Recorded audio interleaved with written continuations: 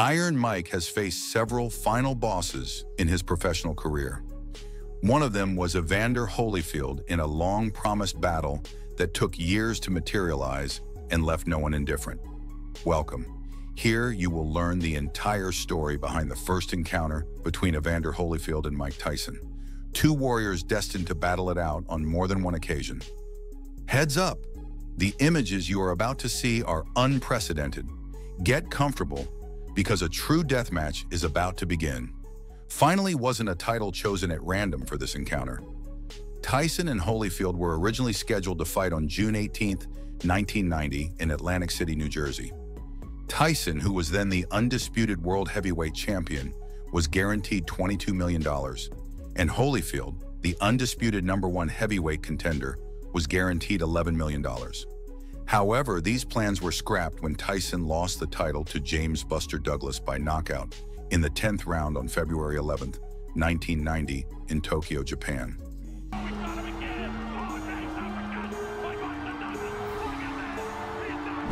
Eight months later, on October 25th, Douglas lost the title to Holyfield by knockout in the 3rd round in Las Vegas, Nevada.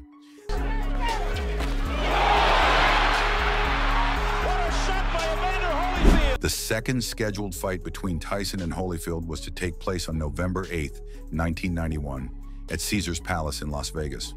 It would be Holyfield's second title defense, and he was guaranteed $30 million. This time around, Tyson was only guaranteed $15 million.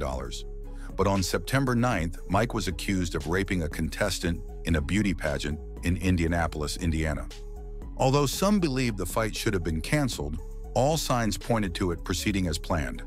Then on October 19th, it was announced that Tyson had injured his ribs, and the fight would have to be postponed. Since Mike's trial was scheduled to begin on January 27, 1992, it was decided not to speculate on a new date for the bout. On February 10th, Tyson was found guilty of rape and sent to prison.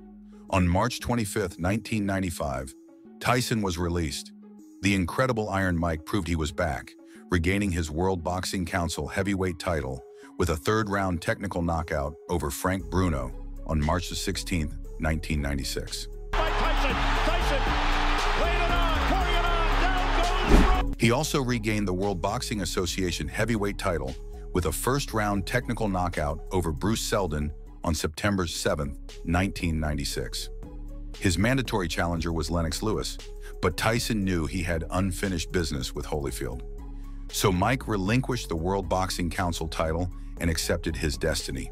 With $30 million guaranteed, compared to Holyfield's $12 million, arrangements were made. Finally, on November 9, 1996, what fans of the sport had been waiting for so many years materialized. There were no more excuses, and an incredible crowd of over 16,100 people gathered at the MGM Grand in Las Vegas, Nevada, to witness the promised duel. This time, Tyson was to defend his World Boxing Association title for the first time. Holyfield stepped into the ring with a professional record of 32 victories, 23 of them by knockout, and 3 losses. Tyson entered with 45 victories, 39 by knockout, and just 1 loss. To closely follow the match, Dalby Shirley, Jerry Roth, and Federico Vollmer were called in as judges. The 3rd man in the ring was none other than Mitch Halpern. First round. Tyson lunged at Holyfield, unleashing the beast he was in his early days. The clash of power between the two fighters produced the first clinches. Tyson threw his right hand at Holyfield, aiming to make this one of the shortest fights of his career, but he didn't connect. When Holyfield found himself in trouble, he resorted to clinching. When he wasn't, he counterattacked, showing why this fight had been worth the wait for so many years.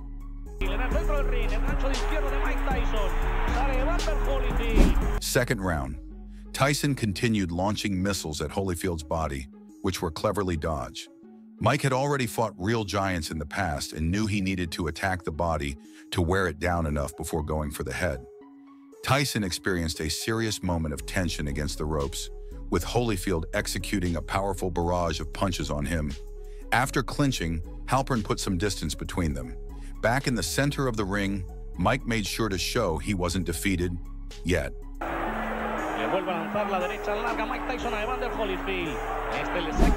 Third round. As soon as the bell rang, Holyfield grabbed Tyson's body. There wasn't a clear aggressor, even in the third round. Both fighters aimed to hurt each other. Even the clinches were situations that could escalate further. Holyfield seemed successful in pushing Tyson against the ropes, although the champion didn't stay there long. In the center of the ring, the fearsome exchanges occurred. A eso no está acostumbrado, que viene metido a la derecha arriba Mike Tyson. Aprovechan para meter ahí los ganchos. Fourth round. The fight had stabilized, but not in a negative way. From the first round, neither had ceased their offensive. After each bell, an incredible clash of forces took place. As the clock ticked on, the endurance of the fighters began to take on more significance. Which of them would exhaust their energy first and allow the other to dominate?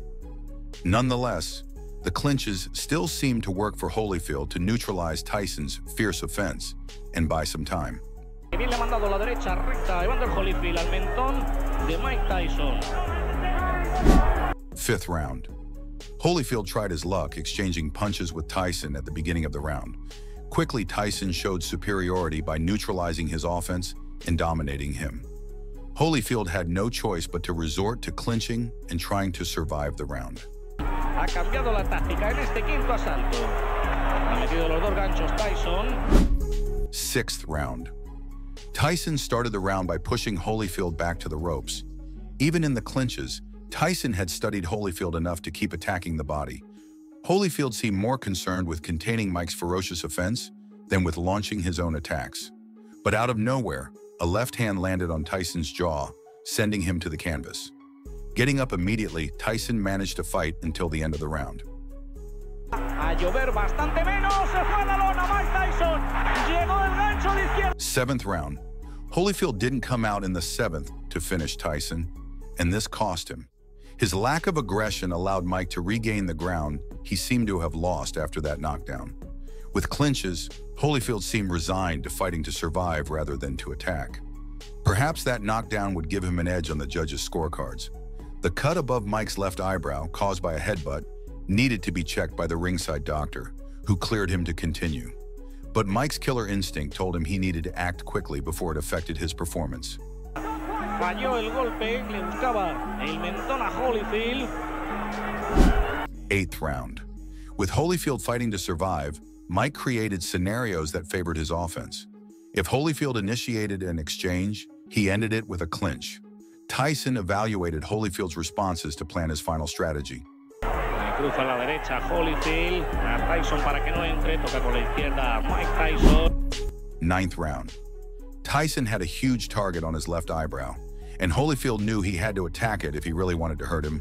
Holyfield intended to start exchanges, but he ended them with clinches once Tyson began to win them.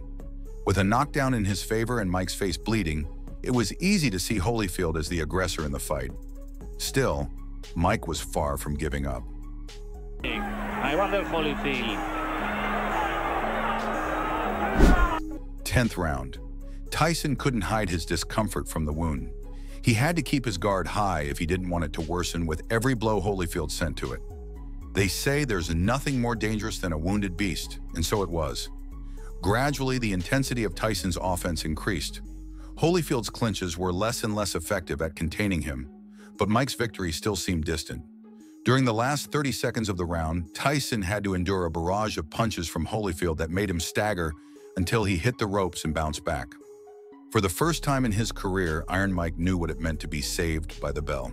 Otra vez la derecha de Evander Holyfield, sabe que le han llegado muy bien esas manos. Esa combinación durísima, la derecha, Tyson se va. 11th round. Holyfield hadn't finished Tyson in the two opportunities he had, but as they say, the third time's the charm. At the start of the 13th round, Holyfield picked up where he left off. Unleashing bombs on Tyson's weakened body, he seemed to receive no response or anything resembling a counterattack. That's when Halpern intervened and stopped the fight. Evander Holyfield was declared the winner by technical knockout at 37 seconds into the 11th round. Un momento. En el fondo, establece el boxeo sin. If you've made it this far, thank you. Remember, the best way to support my content is by leaving a like on the video. Do you think Halpern made the right decision in stopping the fight? Or did Tyson still have something left to give? I'll read your comments.